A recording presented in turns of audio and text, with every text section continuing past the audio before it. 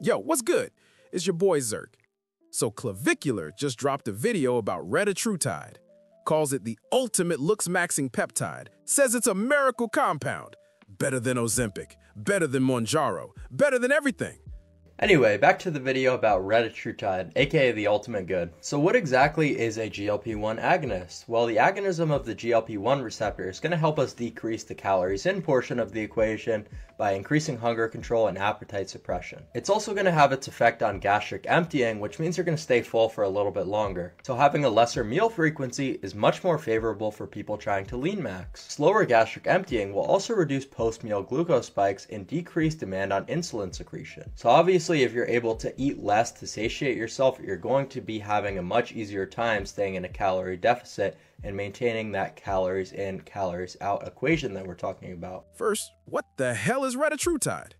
Ozempic hits one receptor, GLP-1. Mounjaro hits two. Retatrutide hits three. It is a triple agonist. It hits GLP-1, GIP, and Glucagon. It is currently in clinical trials for people who weigh 400 pounds and have type 2 diabetes. It is nuclear warfare against fat. And Clavicular, he is 6'2", muscular, and 19 years old. And he is injecting this shit to lean max. Bro, you are already lean. He is taking a drug designed for morbidly obese heart patients. He sounds so smart explaining it. It has a strong affinity for the GIP receptor. Bro, you sound like a Pfizer scientist. You are using a fancy vocabulary to justify an eating disorder. So let's talk about the glucagon agonism. So this is where Reta really stands out from the dual and single incretins. So glucagon is going to increase your heart rate and cardiac output. So what does that mean? More calories out. This also has an effect on your satiation and has another mechanism of slowing your gastric emptying. So this is really like putting all the puzzle pieces together. Glucagon has a multitude of effects on the liver and adipose tissue. In the liver, it increases liver cell survival and increases liposis, which creates free fatty acids. It also increases thermogenesis and liposis, which further drives the free fatty acids to convert into ketones. So this is literally forcing your body to burn excess fat. Most studies will indicate this is probably going to increase your caloric expenditure by about 150 to 200 calories. Then he gets to the glucagon part, and this is where the laziness reaches an elite level. He says, glucagon increases your heart rate and cardiac output. It forces your body to burn 150 to 200 extra calories a day. So let me get this straight. You are injecting a research chemical that spikes your heart rate and does God knows what so you can burn 200 calories while sitting in your gaming chair.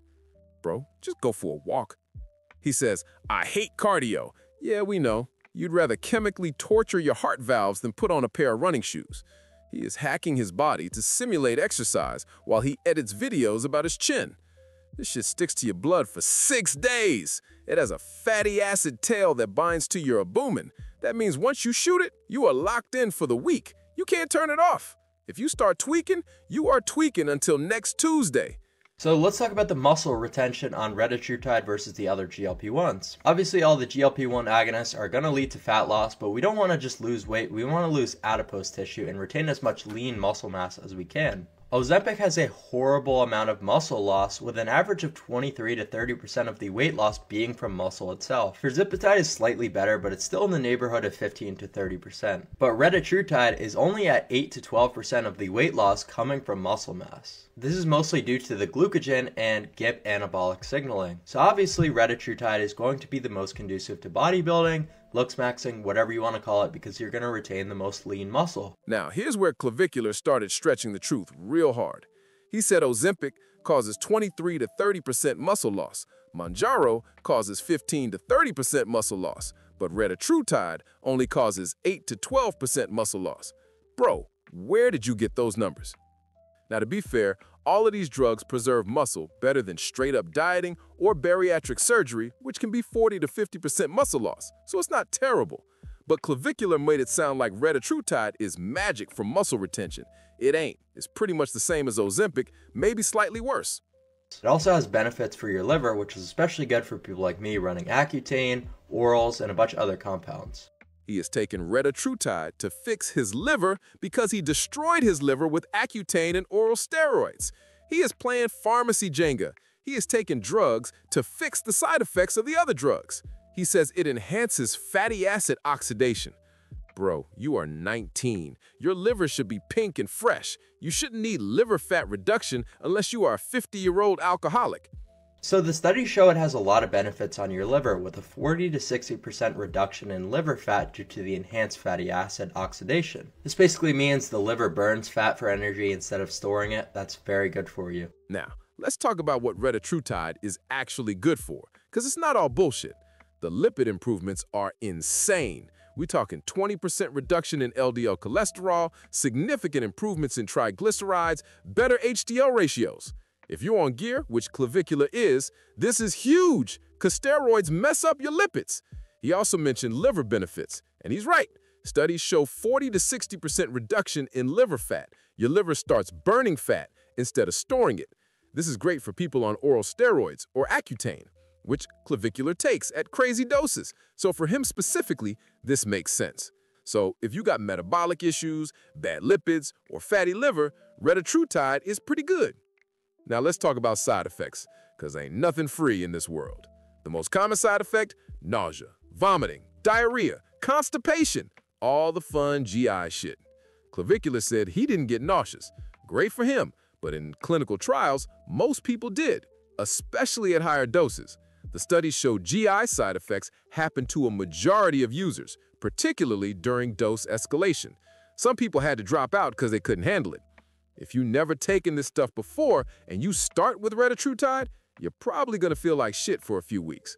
So there's not really a consensus on dosing protocol, but I'll tell you what I did. I was already on GLP-1 agonists, so I could get away with starting a bit higher. I started at 7.5 milligrams, now I'm on 10 milligrams. If you're already on a GLP-1 or used the GLP-1 before, you could get away with this as well. But if you haven't adapted to GLP-1 signalings, I would start at around 2.5 milligrams for the first week. Then the week after that, you could bump your way up to 5 and see how you're feeling. Here's my issue with how this gets marketed in the looksmaxxing community.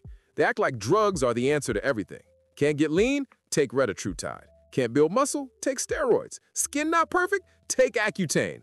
Hair thinning? Block all your DHT. At what point do you just accept that maybe you should try the normal shit first?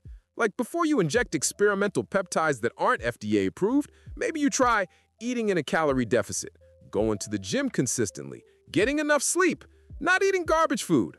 Revolutionary concepts, I know. Retatrutide works, but it's a tool for people who've already tried everything else, or people with serious metabolic issues, or people like Clavicular who are already on a pharmacy's worth of drugs. It's not for someone who just wants abs for summer and hasn't tried eating chicken and rice. The only side effect I noticed is that my arms felt a little bit weak for some reason the day after I first dosed Retatrutide, but besides that, I had no nausea or no issues like that. He says, I started at 7.5 milligrams. Now I'm at 10 milligrams. 10 milligrams! That is a massive dose for a skinny guy. And what happened? He says, my arms felt weak the next day. Bruh, that is your body going into catabolic shock. That is your body realizing it has no glycogen, no sugar, and no will to live. And he brushes it off. Oh, just a little arm weakness, no big deal.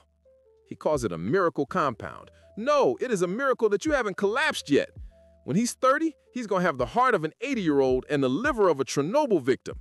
But hey, at least he'll be lean maxed, right? I'm out. I'm going to go eat a burger and do some actual cardio.